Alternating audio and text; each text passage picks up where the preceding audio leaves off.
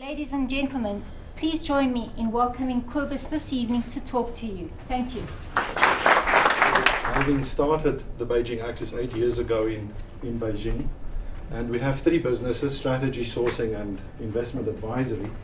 And we've done hundreds, even thousands of projects in these respective businesses. So I think that was an informative experience.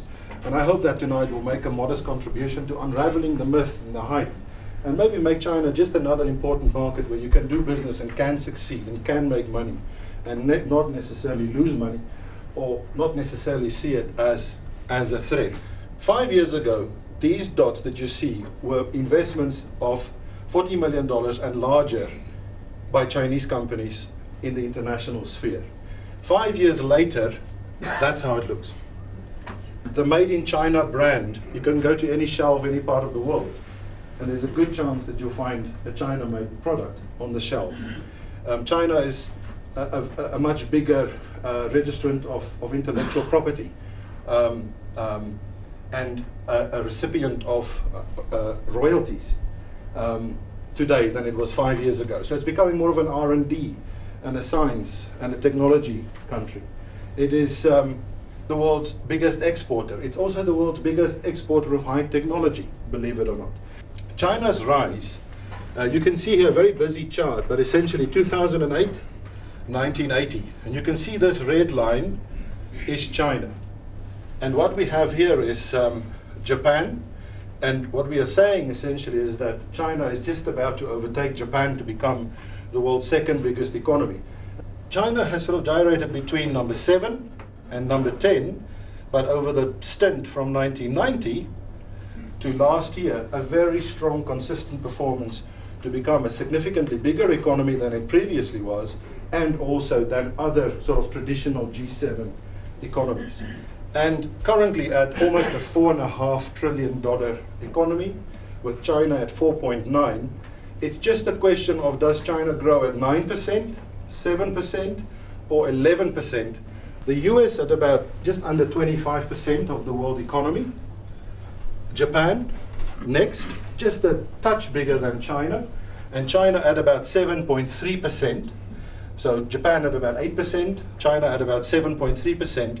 And then it's very interesting. You go from Germany, France, UK, Italy, Russia, Spain, Brazil, to 65% of the world economy. And then you still have 180 countries in the world to make up that others. So that's for me now the starting point. If we then look at the globe in terms of developing and developed, then it's very, very interesting. First of all, we've got the developed economy sitting there, including obviously the United States, most of Western Europe and so on. Actually, all of Western Europe, and Japan. And then we've got the developing economies at about 30%, roughly. Actually, if depending on different statistics, maybe perhaps just a touch below 30%. And China as the biggest developing country sitting there. We can probably expect that developing countries will make up a bigger share of the world economy in future. And China's share in that is probably going to increase more quickly than any other developing country. The first one is the geographical spread of China's GDP. It's very interesting that if you take these provinces, 1, 2, 3, 4, 5, 6, 7, 8, 9, 10, roughly 10 provinces out of the 33 administrative regions, actually if we take out Hong Kong, 32 and Macau, 31, then you're really dealing with 10 out of a very significant bunch of administrative regions contributing 60–65% of GDP. Now one of the most important directives in Beijing at the moment is to spread that growth from those mostly eastern countries to central China, western China, and northeastern China, and that seems to be underway. The next point is the structure of the economy in terms of primary, secondary, and tertiary industry. And there we see very interesting dynamics. The primary industry is in a way having a revival because of China's focus on the need for resources. So far more exploration spending, mining spending, and other primary industries seeing a lot more investment and activity. At the same time, the factory floor, this secondary industry that you see here, the factory floor that China is known to be, is becoming more value added, more technology oriented, better diversified, more dispersed across the country, and therefore is almost having a second life. And at the same time, tertiary industry, which didn't exist 10, 15, 20 years ago, coming out of an era of more socialism and before that more hardcore communism, is very, very dynamic. To give you an idea, last week we saw the third quarter GDP growth of 8.9% for China. Primary industry grew at 4%. This one grew at 8.8%. No, 9.3, 9.5%, and this one about 7.5%. So it's very interesting that we're actually seeing tertiary outperforming the national average. So that means that we're seeing different engines, growth engines in China, and all of them sort of motoring at the same time in a relatively healthy fashion. That does not mean there are not risks. There are many risks, but on balance, these risks are being managed very, very well. 30% of China's growth, roughly maybe 32, 33% actually of GDP, derives from private consumption expenditure, so household spending, and that is low by international standards. Compared to South Africa is maybe 1.5 times higher than that. Compared to the United States, the United States is more than twice higher in terms of PCE as a share of GDP. So medium and long term, what we are saying is this share will increase as China becomes more affluent, as there's more urbanization, and as we see this sort of sustained story of success in the East become a Central and Western success story, where there isn't a too significant fiscal pressure situation or a foreign debt situation in China. So China is very, very different compared to what countries like the United States and most of Western Europe lived through last year when they tried to spend their way out of trouble.